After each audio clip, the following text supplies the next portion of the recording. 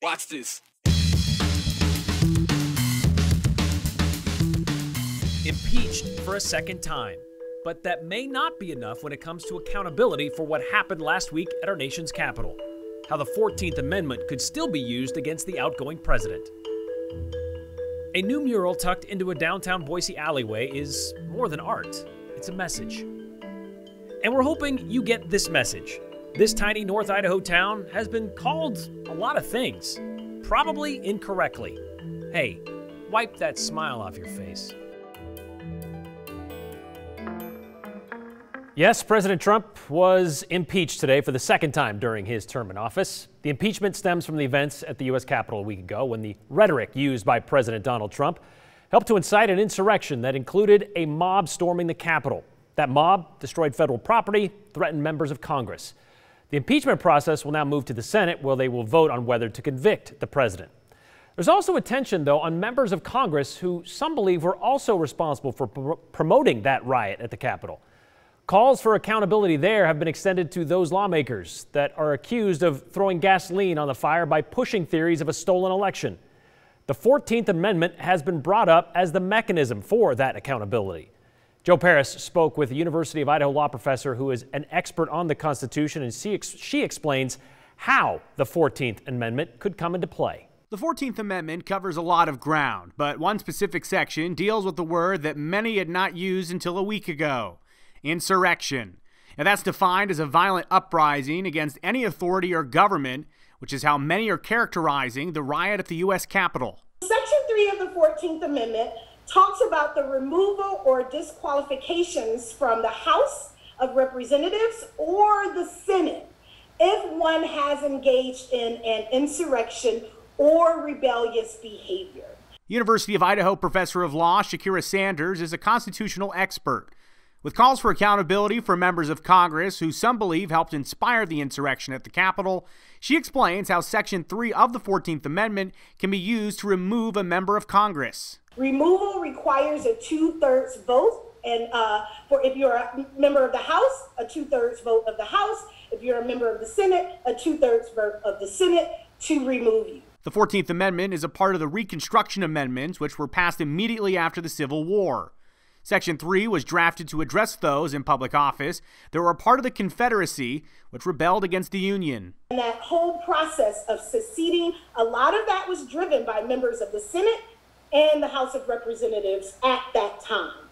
And so I think the goal of those second founders, as we call them after the Civil War, is to prevent any member of the federal government from engaging in behavior that is not in the best interest of the federal government, or that would lead to the dissolution of the federal government. That idea is accomplished in the 14th Amendment with that special provision for those in public office who are found to have been part of the so-called insurrection events. You can also be disqualified from ever holding office in the federal government on the basis of an insurrection or rebellion. To be clear, the 14th Amendment is broad and includes more than just members of Congress. It says in part that no person shall hold any office, civil or military, that previously took the oath to support the Constitution of the United States and engaged in insurrection or rebellion against the same, or given aid or comfort to the enemies thereof. While the 14th Amendment could not be used to remove President Trump, it is believed that Section 3 could be used to prevent him from ever holding public office again. For now, though, it's wait and see if lawmakers in Washington pursue that option. As a part of the current impeachment process, Congress could vote to prevent President Trump from holding office again. Professor Sanders says if that doesn't happen, there are also other ways President Trump could be disqualified from holding office again. For the president, if he's impeached but not convicted, i.e. removed, then after the presidency ends, it very well could be that there are criminal charges. And if the president is convicted as a private citizen, the president could be prevented from rerunning for office, which of course the president has the option to do after only one term. All right, Joe, you mentioned nobody has used that term insurrection very frequently up until, well, last week. But how likely and how would Congress use this 14th Amendment? If it were for a member of Congress, Brian, it would have to likely come through a piece of legislation that would essentially just invoke the 14th Amendment. And then as Professor Sanders explained, if it was in the House, you would then have to have 2/3 of the House say that, yes, that we agree that this person should be removed and barred from holding public office. Same thing over in the Senate. Right now, really the priorities seem to be focused on President Trump and the impeachment effort, but there is talk on Capitol Hill in Washington that there could be some attempts to hold other members of Congress accountable for what some have called their push for the insurrection as well. Yeah, still a week left in this administration. We'll see what happens after that, because those in Congress, well, they could still be held accountable even after the inauguration next week. All right, thanks, Joe.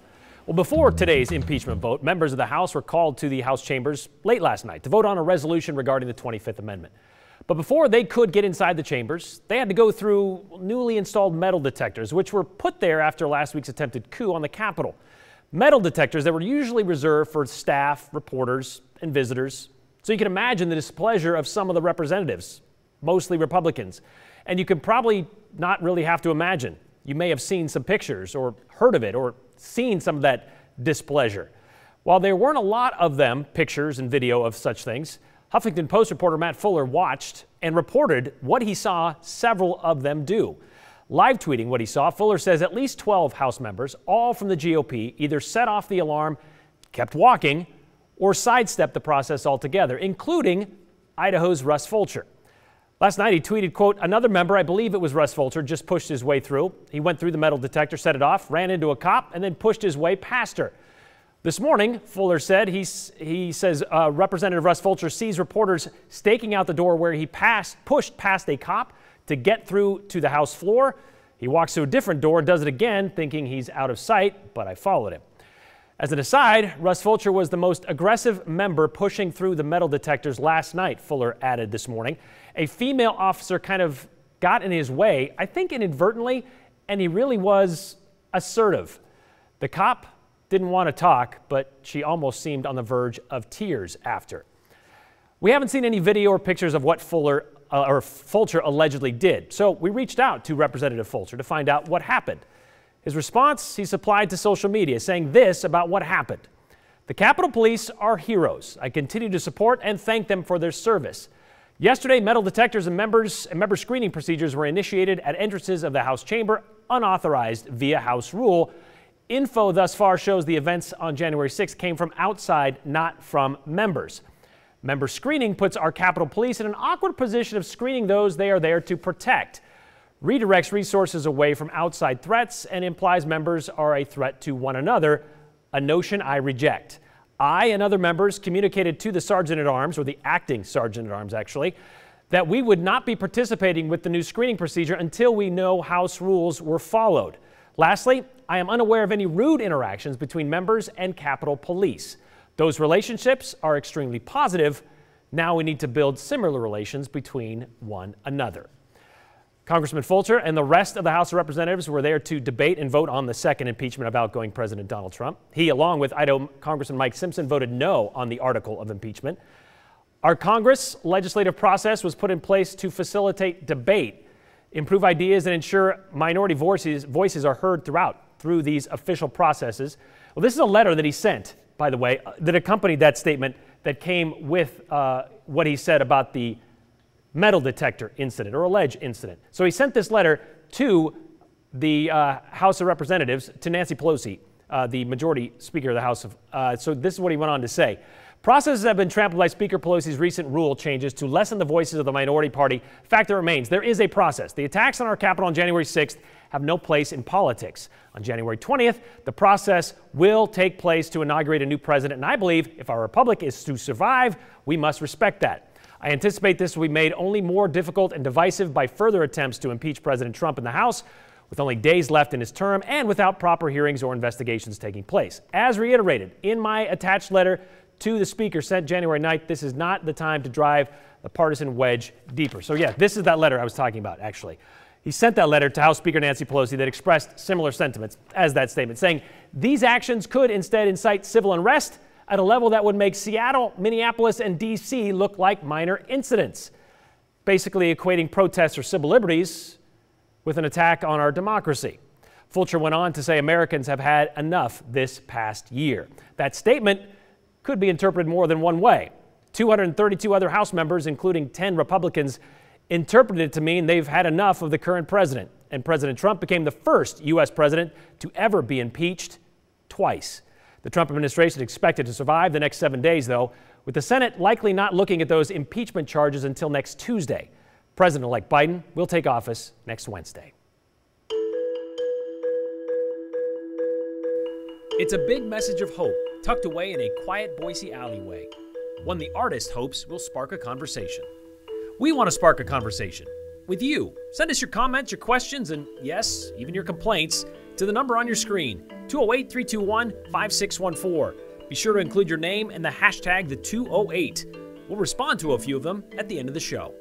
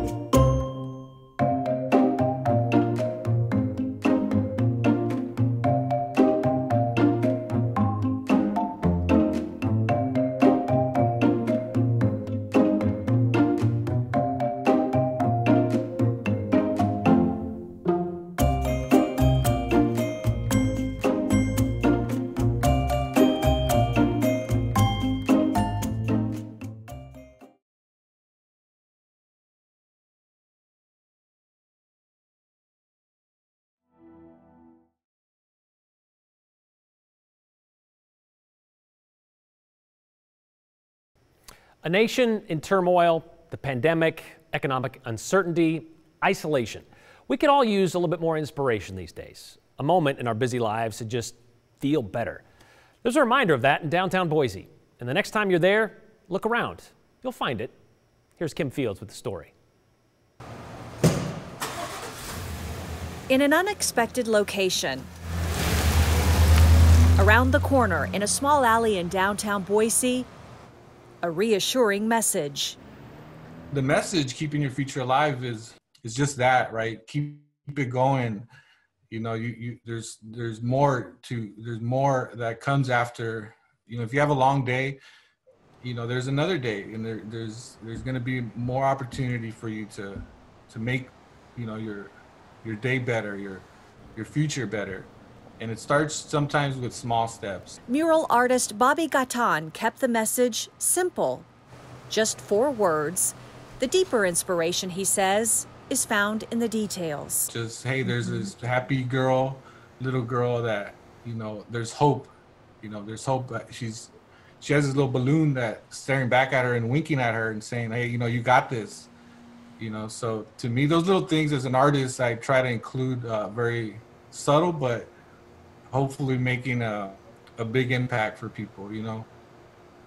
Every day is a new day, you know, and every day is a new day to make something out of your life and whatever it is, you know. And we have an opportunity to be fortunate to wake up and tell ourselves, you know what, I have this new day where I can make a change. Bobby's mural is one of 4 throughout downtown Boise, all with empowering messages. A reminder, you are loved. It's okay to ask for help. Murals and window paintings, creative ways to reduce the stigma, to remind people if you are struggling, someone is always there at the Idaho Suicide Prevention Hotline. You can reach out anytime, and you don't need to be suicidal to call. If you just need somebody to talk to, sometimes that's all we need. And for me to have that available in our community, it's a big deal. And I think I just jumped on it as soon as I got the opportunity. And I hope everybody and everyone that sees it feels the same way and feels like it brings a smile to them or anything positive in their day, even just if they're walking by and see it and smile is to me, that's the goal. Advertising agency Drake Cooper worked with the Idaho Suicide Prevention Hotline on this new marketing campaign at no cost. Every year, Drake Cooper chooses a nonprofit organization and helps them develop unique branding. And this couldn't come at a better time for the hotline because they are trying to change their branding, their messaging. They want people to know, even though it's part of their organization's name, you don't need to be suicidal to call them. So if you or someone you know is struggling and you just need someone to talk to, remember, help is always available. Just call the hotline at 208-398-4357. It's where the Lewis and Clark expedition met the Nez Perce people, which has something to do with what it's called. But how do you say the name of this panhandle town? Is there something about Idaho you're curious about? Send us your Idaho-related questions that could lead to the next feature story here on the 208. That number, 208-321-5614. Include your name and the hashtag, well, the 208.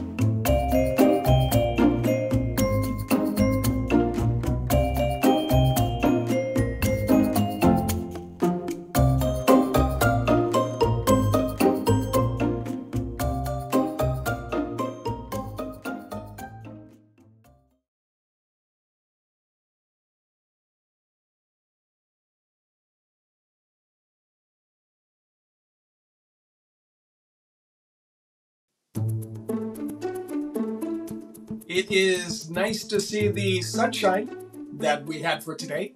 And of course, it came out this afternoon. The cost of it is some gusty winds, and we're going to be getting cooler once again.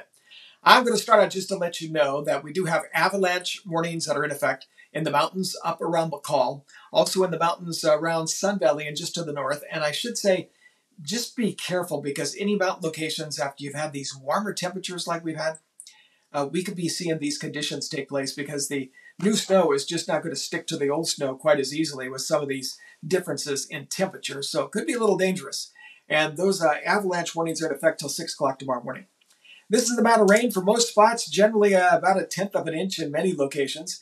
And the high today, hope you enjoyed it. If it wasn't for the wind, because the temperatures started out at 8 o'clock this morning at 48, and we had a high of 50. And now they're starting to go down. Winds are down the northwest at 10 miles an hour for Boise. Same thing for Ontario. If you look at the maximum wind gust, Boise had a 28 mile an hour wind gust, Napa 29, so pretty close to 30. Caldwell 32, and Twin Falls with 41 miles an hour. Now you heard earlier this morning at around sunrise that Spokane had a wind gust of 71 miles an hour. Their winds were 50 to 60 miles an hour for most of the day. So with the winds, this puts our wind chill around 40 degrees and could be dropping down into the 30s for tonight. In fact, we could see wind chills even into the upper 20s at sometimes overnight. But here's the good news. Here's your ski area. Bogus Basin has 4 new inches. Look at Brundage, nearly a foot there. And the same thing for Tamarack. Well, they had 9 new inches. And then as you look at Sun Valley, it was 4 inches of new snow. So for this evening, we remain dry. Temperatures drop down to about 26 degrees for tomorrow morning. The winds will stop in the middle of the night. And that means some areas of fog could start to form. Little concern about any slick spots of any standing water, but it looks like things are pretty much drying up around the area. So 40 degrees will be the high temperature tomorrow. And you see the rest of the week, temperatures will be right around 40 degrees for the high. You see even into Sunday, 43 degrees. And overnight lows will be below freezing for the next several days. And we're not looking for many storms. Most of the storms will be to our north, which means that we will stay pretty much on the dry side here for the next several days, but we will be seeing some of those clouds. That's your weather forecast. Thanks for joining me. Well, Idaho has a rich history, as we know, that has a deep attachment to its Native American roots. With that comes a lot of Native American place names that, well, don't always roll off the non-native tongue very well. Which is why we're bringing back a favorite segment of ours, one where we try to help us and help you learn about this great state. Because how can you get there or tell people where you're going if you don't know how to say where you're going? Well, we can't go anywhere right now, so we crashed our sales team meeting for tonight's edition of How Do You Say It? There's a tiny town in Clearwater County with a name that's a bit... Can you see that? I can. Unclear. I would say wipe. Good guess. It's a good guess. Weepi? Weepi, is that how you would say that? Yeah, I think it's either weepy or wipey or weep. I don't know. You know who does know? Those that live and work there, like David Thompson. How do you say that? We say it, we-ipe. We-ipe. My wife and I, we moved up here in 2008. We thought it was going to be this beautiful word like Waiape, something to that effect. And we get here, turns out that it's just we-ipe. Just we-ipe? It's just the place where Lewis and Clark first met the Nez Perce in 1805. We-ipe. But its origins are unfortunately just as unclear. And what we-ipe means, also up for debate. It's also not the only question in this small town. Like, why is there a gorilla on the water tower? And how old is their mayor, the longest-serving mayor in Idaho, who's been in office since 1968? We'll save those for another day.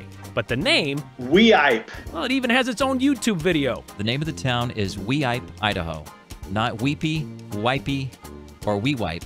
We-ipe, Idaho. All right, we got it. But that also leads us to our next question. What do you call yourselves? A lot of us call us we-ipers. We-ipers? We-ipers. Wow, okay. I'm sure that's been messed up a few times. That is for sure. Because we've had people call this wipey. So that would make you guys wipers if that were the case. We wouldn't want to be the wipers. No, you don't want to be the wipers. The meaning of the word we-ipe has been also hard to nail down. It either has something to do with how old the place is, maybe something to do with the spring of water, or it could be the camas flower, according to weipe.com. As for the 8-foot gorilla on the water tower, it used to be the high school mascot from 1927 until 1970, and then the middle school mascot until 1989. Timberline High School, which is what they share with Pierce next door, well, they're now the Spartans, but the town wanted to keep the gorilla alive for posterity. The mayor, Norm Stedman, who turned 83 last November and was honored by Governor Butch Otter in 2017 for being the longest-serving mayor in Idaho, he's still in charge and he still plows the roads when needed, which shows you you can't wipe out we-ipers very easily.